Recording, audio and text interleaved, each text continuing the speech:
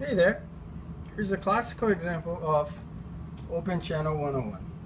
We're looking at Niagara Falls, and far away in the back upstream we can see the outflow of Lake Erie, where we can see a subcritical flow where our normal depth is higher than our critical depth, and you can see the flow is very smoothly until it reaches the weir.